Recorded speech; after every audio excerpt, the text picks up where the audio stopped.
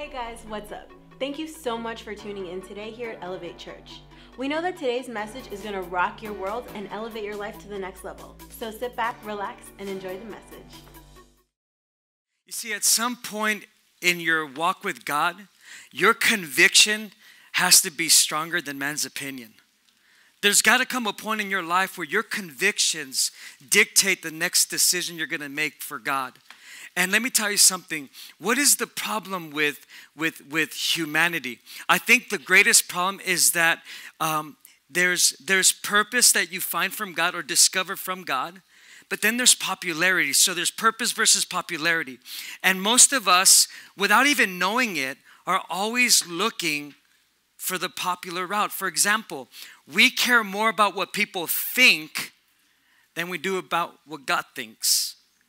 Why? We're conditioned that way. I mean, think about social media. You know, we post something and we want like.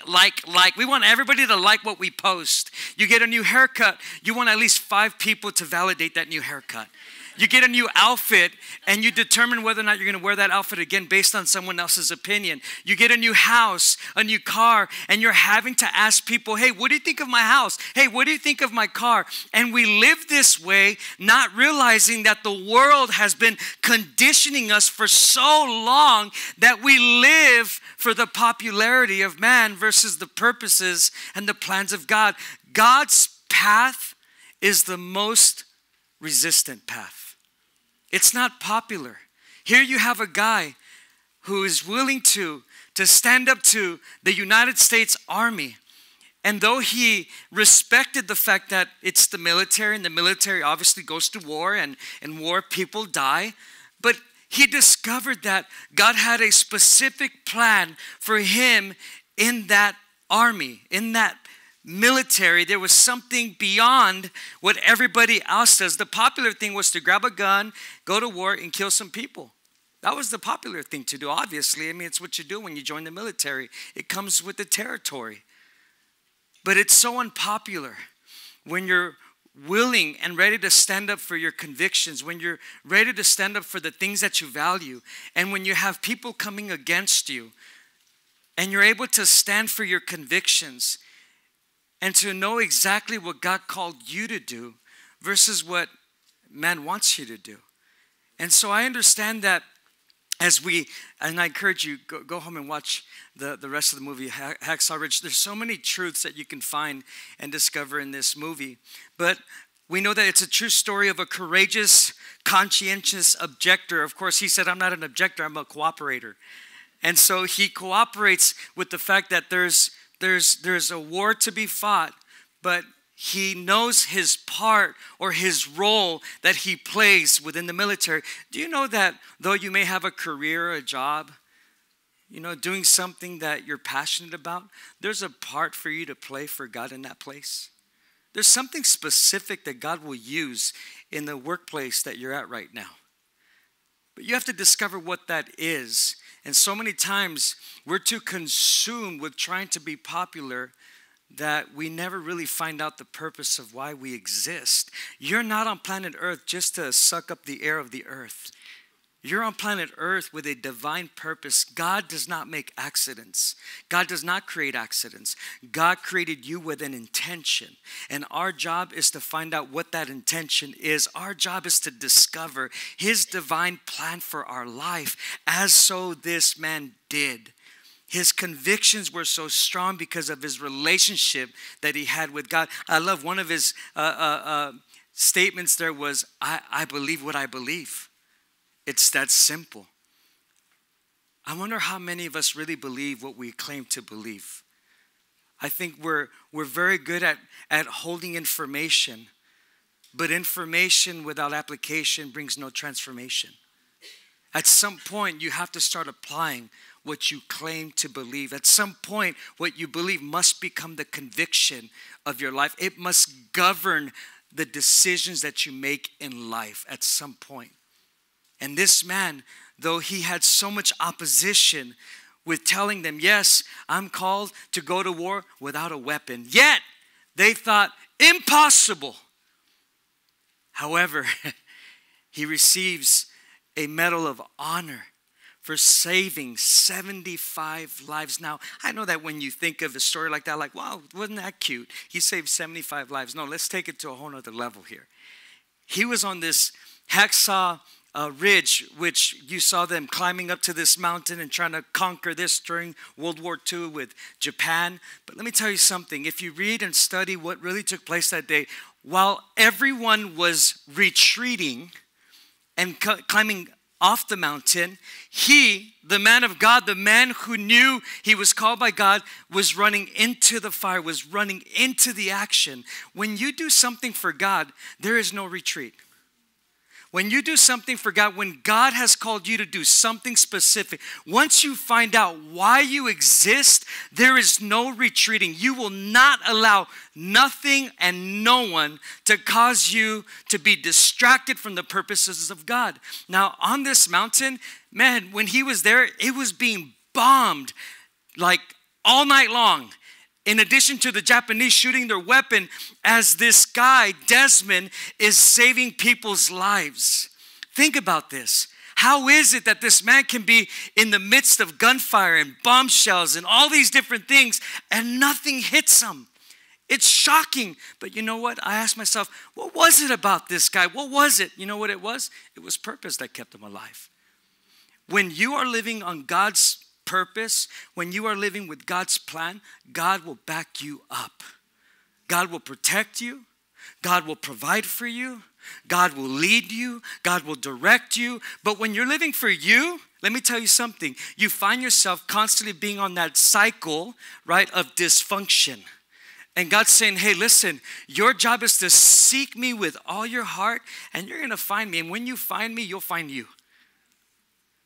The only reason that people don't find what they were born to do is because they haven't found God yet. We know him up here, but God wants you to know him in here.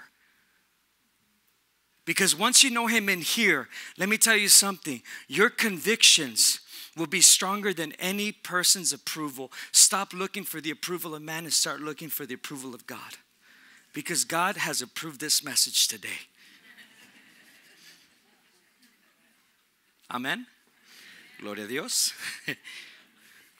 Everybody say purpose. So one by one, he keeps praying the same prayer. God, one more. God, one more. You know what, right now, maybe there are people here right now, you're tired. You just pray that faith prayer. Say, God, one more time. God, one more. I'll look one more time. I'll believe one more time. I'll just trust you. What if we just started speaking the one more? There's something powerful about one more. Maybe you've been trying to execute something in your life and you've had failure after failure. You've had setback after setback. Let me tell you, God's people have a one more spirit. I'm going to go one more time. I'm going to believe one more time. I'm going to press one more time. Get a one more spirit on the inside of you and see what God will do when you have a one more. Listen, your strength comes from above. Your strength comes from above. Right now, in your own flesh, I agree with you. You're weak. But in God, you're strong. In God, he'll give you the wisdom. In God, he'll give you the understanding. In God, he'll give you the vision. In God, he'll give you the plans. But it has to be in him, not in you. When you get more of God, there'll be less of you. You start looking more like Jesus. What I like about Desmond and his story, true story again, once again, right? True story, is that he was a Bible guy. I love that. He got wounded. We see there, he kicked a grenade and then the grenade explodes and he gets hurt. In reality, he was shot 4 times. The only time that he picked up a gun, a rifle, was he ended up using part of the rifle as a splinter for his arm when he was shot. But it's amazing that while he's wounded, he's calling out to his guys. He's more consumed with where is my Bible? But so many of us today, we're more consumed with our wounds than we are consumed with the power of the Word of God. We're wounded. And please, I want to be sensitive to your wounds. But at what point does the Word of God, at one point does the Bible become so much more powerful than the wounds of man? We've all been wounded. We've all experienced trauma. We've all experienced something in life that has caused us to be so, but let me tell you something. At some point, you have to go ahead and forfeit the wounds so that Jesus can come in and heal those wounds. Time does not heal. God heals. And once you get that revelation, I'm telling you, you'll discover the purpose and plan for your life. I want to read you a verse. But before I do, I want you to just think about the word Bible. And I'm sure many of you have heard this, but I'll bring it back again because many of us know this and don't do it. Bible has an acronym. Look it up on the screen. Bible, basic instruction before leaving earth. It's the basic instruction. It's the basic instruction before leaving earth. If it's the basic instruction, let me tell you something. The Bible has all the answers to your problems right now. The Bible is the place where you'll discover who you were called to be. It gives you an identity of who you are in Christ Jesus. It's the Bible. It's the instruction book. It tells me when I'm broken, I go back to the source who can fix broken. When I'm busted, I go back to the source who can fix busted. And so the Bible is the source for everything in our life. It's the instruction book of the church. It prepares us not only to do the work on earth, but it's preparing us for the place that we call heaven. The Bible, it's powerful. We need some more Bible girls. We need some more Bible guys. Listen, I love technology. And you see our church, we're very, very creative. But let me tell you something. There's nothing like holding a Bible, smelling the pages of a Bible, churning the pages of a Bible. Glory to Jesus, right? It's almost historical now, right? Like, ooh. But this is awesome. This is powerful. Think about it. This word, it's not just inspirational words. They're words that transform your life. This is a prophetic word. It's a prophetic story. It's a love story of what God wants to do with your life. I want us to please get this today because you know what? You are not too old to start doing what God purposed you to do, and you're not too young. You're not too pretty, and you're not too ugly. God has called every single one of us to have a part in making this world just a little bit better. But it requires for the church to respond and not just to keep living life, just to live it and have fun and obtain the house and the car. And listen, I love all that stuff. Nothing wrong with obtaining stuff. But I promise you, at the age of 41, I can care less about owning a house now. And I don't care about those things anymore.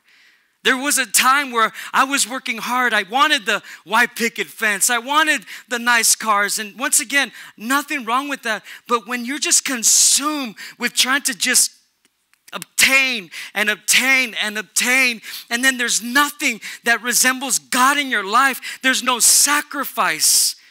There's nothing that says, man, that I've been through something. Listen, the most resistant path is always going to be a God path. No matter what.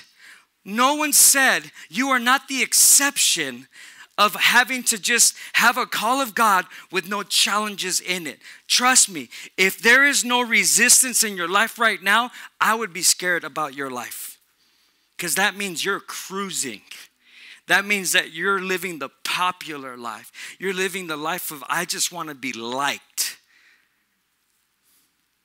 That doesn't work with God. That doesn't work. God created you for a divine purpose. Your job is to discover it. But you will never discover it until you have an intimate, personal relationship with Jesus Christ. That is the only way that you'll ever find out what you've been called to do. Pastor, no, I got my career. I'm doing my call. Okay, but the souls come within that career choice that you made. Are people getting saved? Are people being healed? Does anyone even know that you're a Christian? Most people are nervous to even open this thing called the Bible in the workplace. You know why? Because we're scared of what people think. Approval of man again. People are going to think I'm religious. No, stop making up those excuses. You're just afraid or you're ashamed to open up and really believe what you say you believe. Oh, that's real good right there. Let's be honest. Can we just be real? Like, what if you were to just, boom, drop this on lunch hour, and you just started reading right there in the lunchroom? Man, you know what it'll do? It'll attract some people. Man, it's like eating some carne asada and then flies just come. It's so good. It is, man. People want some of that carne asada, right? It attracts the flies. Listen, the word does its work. It doesn't need your help. The moment you open this, people come. Why? Because you're no longer looking like the crowd. You're looking a little bit different.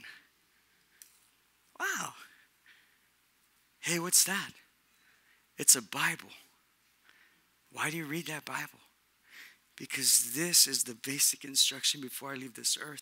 This is the word that sustains me. This is the word that nurtures me. This is the word that changed my life. This is powerful. We're talking about a man who had a real story. He had much opposition. He had lots of resistance. Nobody believed in him. Yet, he went and accomplished what God called him to do. Never used a weapon. His only weapon was the Bible. His weapon was faith. He believed and he trusted God's plan. He could have retreated. He could have ran, but he continued to run toward danger, and God saved him as he saved other people. Let's look at a verse here real quickly. Go to Jeremiah 29:11, because many of us have read this verse, but we've stopped right at Jeremiah 29:11. We haven't read beyond Jeremiah 29:11. Look at this. I love this, because this is how Desmond found what God wanted for his life and yet was resisted. Look, it says, I know. Everybody say, I know. I know. He says, I know the plans I have for you, announces the Lord. Come on, God says, I know the plans. If God knows my plans, man, I want to know what his plan is. Why don't we want to know what God's plan is for our life? Why? Why wouldn't you want to know the plan that God has for your life? That means that you all have a plan. All of us. And there's benefits with that plan. And God wants you to discover that plan. And he says this, and he says, announces the Lord, I want you to enjoy success. Anything wrong with success? Heck to the no. I do not plan to harm you. I will give you hope for the years to come. Then, everybody say then. See, once you know this, then you would start calling.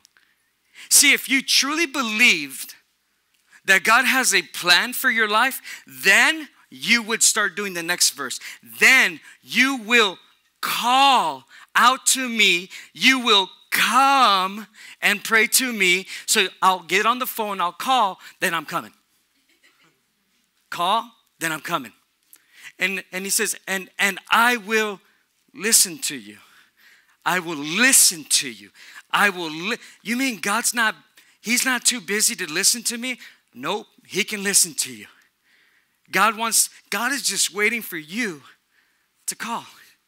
Look, and he says, verse 13, when you look for me with some of your heart, you will find me.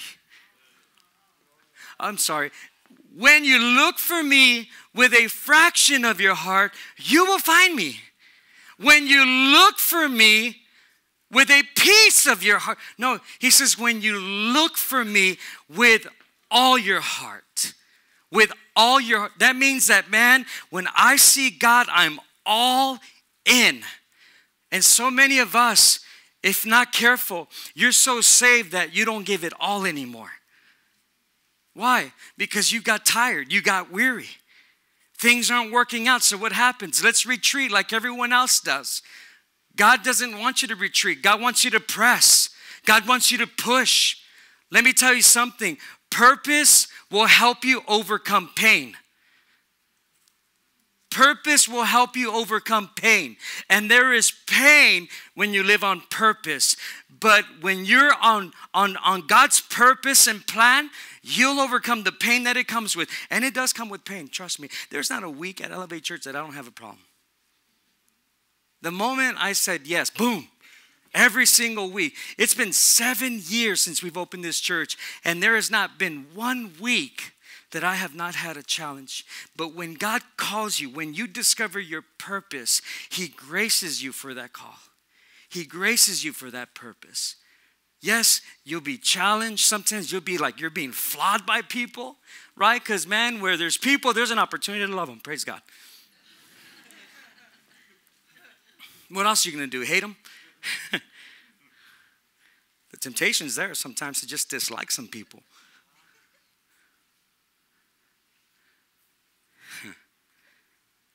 I'll be fine. Look at this. I will be found by you. Announce it. But Pastor, I've been praying. I've been seeking God. And man, He doesn't talk to me. No. If you believe what God says, He said, if you seek me with all your heart, you will find me. Does God lie? No. So I've been fasting. No, see, here's what happens. We have manipulated prayer. When we come to God, we manipulate our prayer with bringing our ideas to Him, our opinions to Him, not realizing that God has already pre-planned your life and has already approved it, and you're trying to come in altering the plan of God by your manipulative prayers that we've all done. I've done them too. God, when I started Elevate Church, I was like, God, tell me you are not calling me to Elevate Church. Like, that was my prayer. Like, tell me you don't want me to pastor, God. Just tell me, and I will not do it. Praise God. And we sound so spiritual. Like, yeah, did you pray? But yeah, I prayed to God. No, you manipulated. God ain't even listening to you. You know why? Because so many times we're just praying prayers that we want. But have you ever thought, God, what is your will for my life? What do you want me to do in my life? I'm done. I'm sick and tired of trying to manipulate this wonderful thing called life. And I want to get on it, because if not, time will pass you by. And then one day you'll wake up with a lot of regret. Serving God 5 years, 10 years, 15 years, 20 years, and you're still the same old person. Same old drama, same old thinking, same kind of faith. Listen, with God, we go from glory to glory. God has a purpose for your life. Your job is to discover it. God wants you to discover the plan that He has for you. Now, let me give you 3 truths. These are statements. Number 1, look at this. What are we now? And I say we because this includes me. What are we now? We are the total sum of the choices that we made. Can we just agree to that? We are. Who we are right now is the sum total of the choices we've made. This is weird. Number 2, look at this one. Who are we today? We are the result of the choices we made in the past. We are. We are the choices, or we are the result of the choices that we made in the past, right now. You know what? If you're not happy, then change it. Because it's a choice. Do something. Stop being consumed with the problem and start being consumed with the Bible, who has the answer to all your problems. Well, I don't know where to start. See, that's the problem with the American church. We always want someone to grab us by the hand and tell us what to do next. What if you just sought the Lord with all your heart? It didn't say go seek the Lord with 10 friends and have a Bible study. Nothing wrong with Bible studies. We do them here. But there is a problem when you don't seek God with all your heart. Third one, look. Who will we be tomorrow? The decisions we are making today will determine who we will become and what we will do tomorrow. Get that in your spirit right now. Who are you going to be tomorrow? I'm going to be God's man. Come on, you're going to be God's girl. You're going to be God's guy. You're going to be a Bible person. You're going to be someone that no longer is just living just haphazardly and just kind of, whatever the wind blows my way, that's what I'll do. You don't choose what you do. You discover what you've been called to do. You discover it. You discover it. God wants you to discover what he has for you. I love that. Come on, we need to learn how to be more purposeful versus being popular.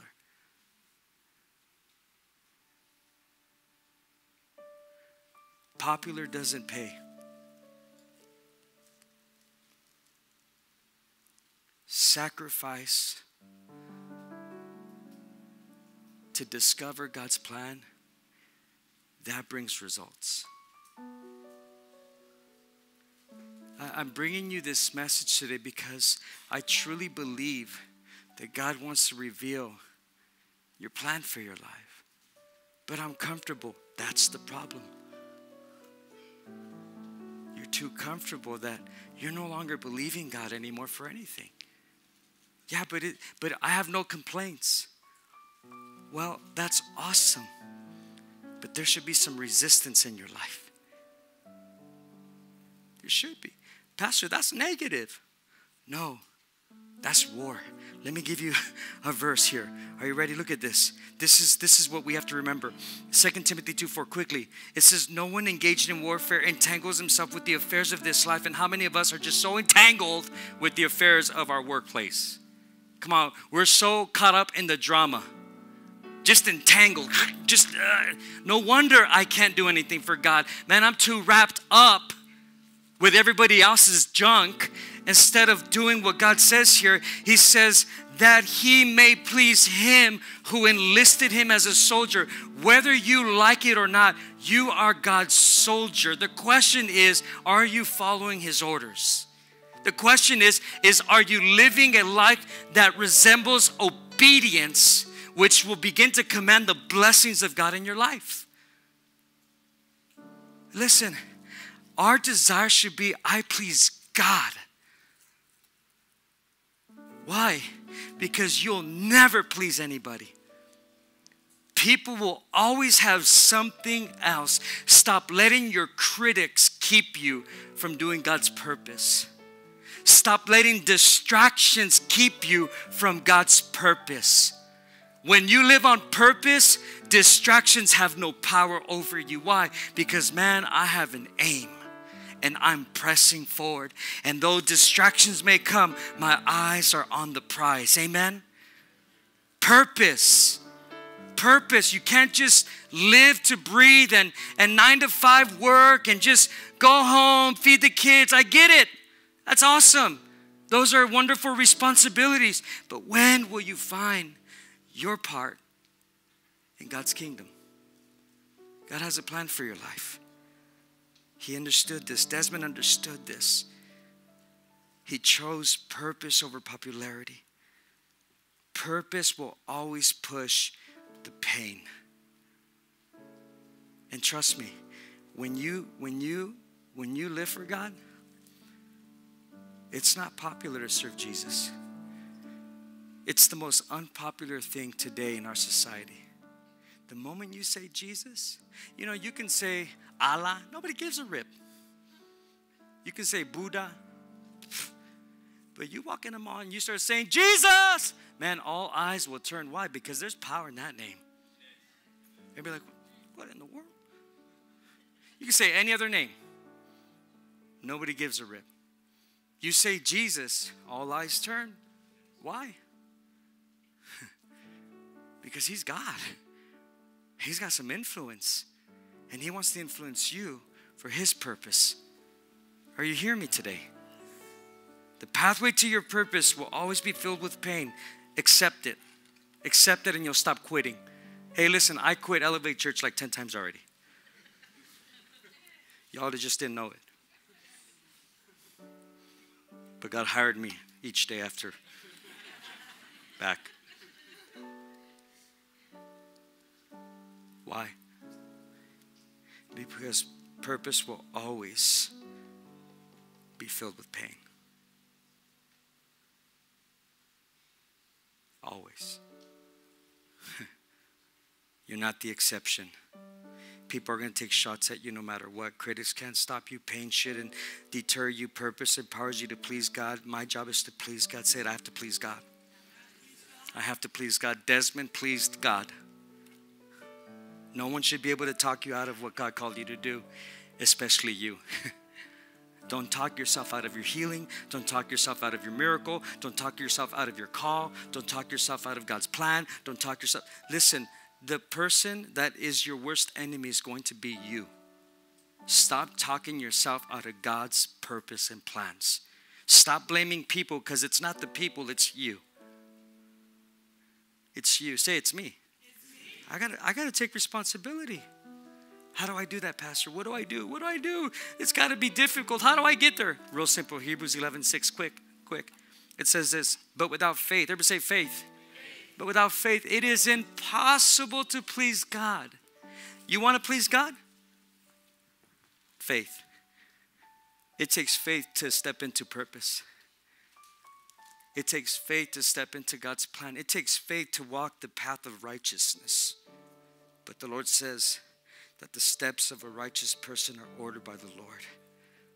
And he says, and my word will be a lamp to your feet, and my word will be a light to your path. Are you hearing me?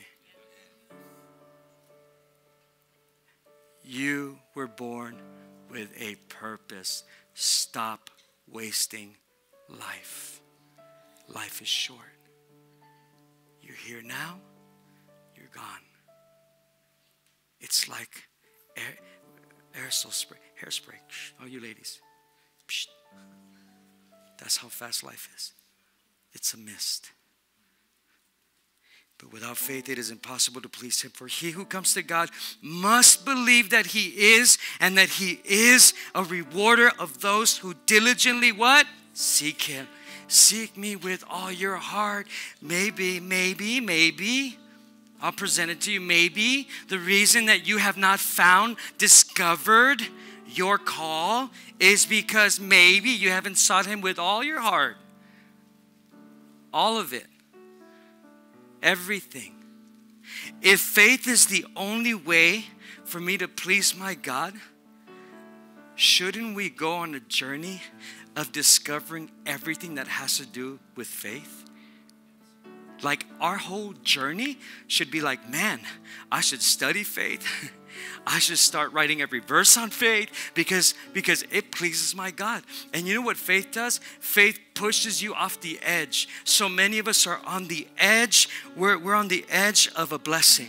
Come on, you're at the edge. And you're like, should I jump? Have you ever been at a place where you want to jump in the water? Kind of like me. I was with my son. We were at these rocks 40 feet into the ocean. And I was like, should I jump? And I just kept trying to talk myself out of it. No, maybe we shouldn't do this today, Isaac. That's like, my son's like, Dad, are you scared? Heck to the no, I'm not scared. I'm a jump. What are you talking about, man? I ain't scared. But maybe we should try this over there because it was smaller. Faith will push you off the ledge of your edge.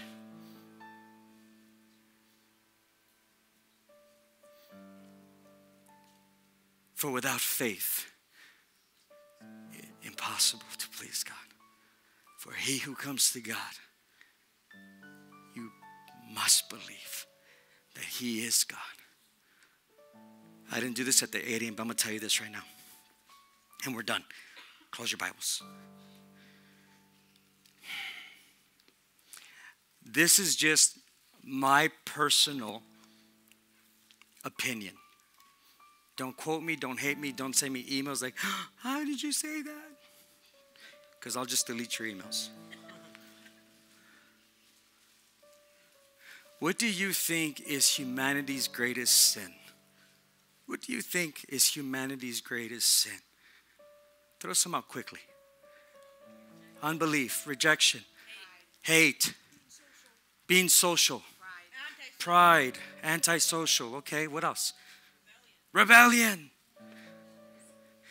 Fearful. Let me tell you something. I honestly and truly believe that humanity's greatest sin is to think that they're God. You need to relinquish control and stop playing God. And I'm talking to you Christians too, because some of you still play God. But seek God with all your heart. and he will listen to you. And he will show you the plans that he has for you. If today's message impacted you in any way and you want to help us spread the gospel with a financial gift, text the number below. And we know that someone's life will be changed the same way that yours was today.